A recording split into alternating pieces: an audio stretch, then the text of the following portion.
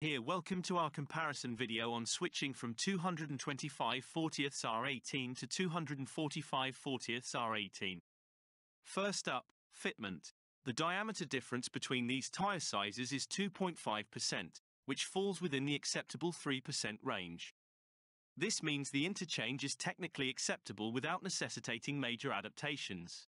However, it's essential to ensure that your vehicle's wheel wells can accommodate the wider tire.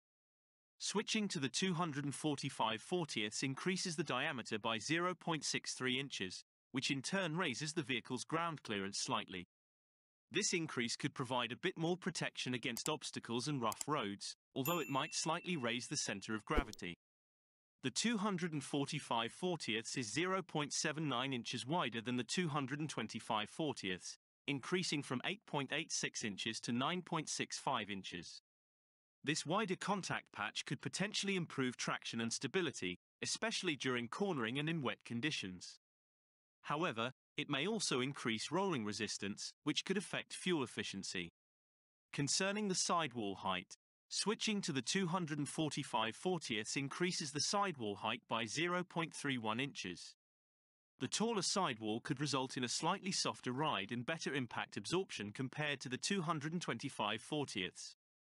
This might be noticeable on rougher roads or during pothole encounters. Regarding the speedometer difference, with the larger 245/40 tires, the speedometer will read slightly lower than the actual speed. For example, at a speedometer reading of 20 miles per hour, the actual speed will be 20.5 miles per hour. Based on our observation, switching to 245/40 R18 offers benefits such as potentially improved traction and stability due to a wider contact patch and slightly taller sidewall. The increased ground clearance, albeit minimal, could provide a bit more protection against road obstacles. However, the trade-offs include potential rubbing issues in the wheel wells due to the increased width, slightly decreased fuel efficiency from increased rolling resistance, and a minor speedometer inaccuracy.